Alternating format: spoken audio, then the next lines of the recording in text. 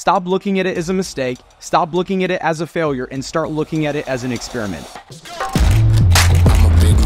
Welcome back to the Leaders Only podcast, where we talk about business, leadership, mindset, and just pretty much anything revolved around building an incredible life.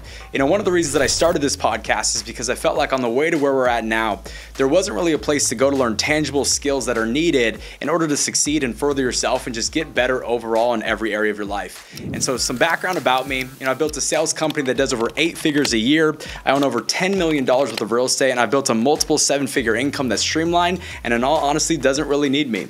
I plan on teaching you and documenting everything that I learned along the way.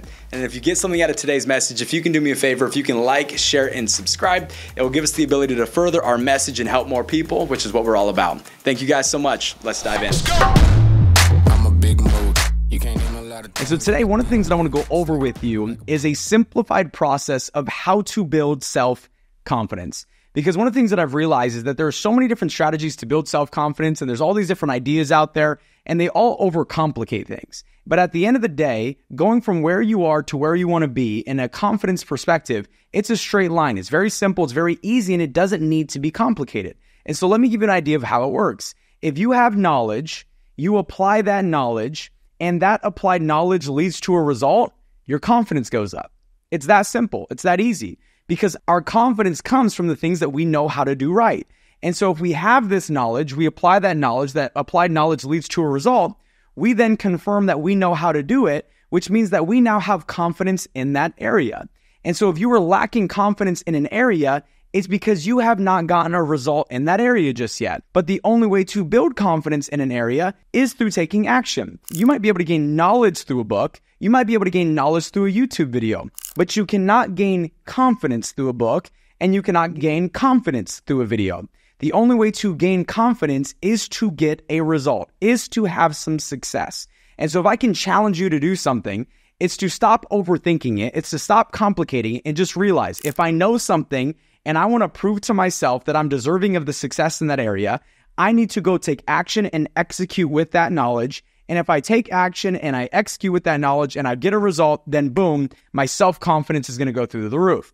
One thing that I would recommend though is don't allow the lack of a result to steal your confidence, because that's what most people do. Most people have knowledge, they go execute, maybe they don't get the result that they want, and now they have doubt, they have discouragement, they have disappointment, and they no longer think that they are capable of succeeding and or winning in that area. But that's not the case. All that experience does is it teaches you what not to do. And in my opinion, learning what doesn't work is actually more valuable than learning what does work. Somebody asked me the other day, they said, Matt, how did you improve your leadership skills? There was a couple of ways. Number one, it was watching what I didn't like in other people. I watched other people lead and I looked at what I didn't like and how they were leading, and it made me want to shift in how I led people. I also learned leadership through my own mistakes, through my own failures, through the things that I did wrong, the things that I said that I shouldn't have said, from the actions that I took that I shouldn't have acted upon.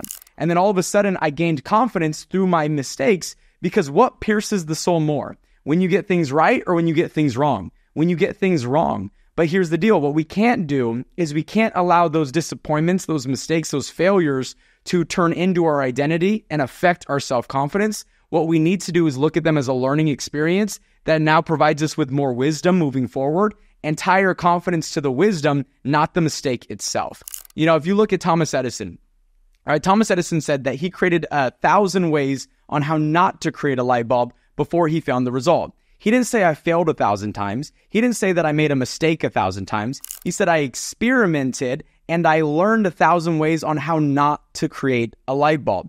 So I just want you to know that if you make a mistake or if you make a failure, right, it's just an experiment on how not to do something. Stop looking at it as a mistake. Stop looking at it as a failure and start looking at it as an experiment. You tried, it didn't work. This is the knowledge that you gained from it. This is the data that you gained from it. Take that data, take that knowledge, allow it to build into your confidence, not take from it. And then moving forward, you are now taking action knowing what doesn't work, which then should boost your confidence, not steal your confidence. So I just want to challenge you. Simplify the process of building your self-confidence. Develop, read books, listen to audios, but just realize that's not enough. Read the books, listen to the audios, go apply the knowledge that you learn, get a result, and that's where your confidence is going to stem from. That's where your confidence is going to get a boost from. So hopefully this helps. I just wanted to simplify the process. I wanted to uncomplicate the process of becoming more confident, because confidence is everything when it comes to your ability to influence. Confidence is everything when it comes to your ability to feel like you can achieve success. And without it, it's going to be nearly impossible to win. So try. And if you make a mistake, who cares? Just keep moving forward.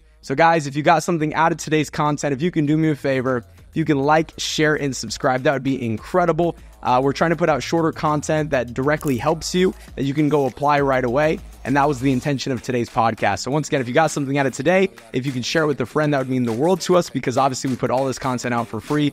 God bless you guys, and we'll see you guys next week on the Leaders Only podcast.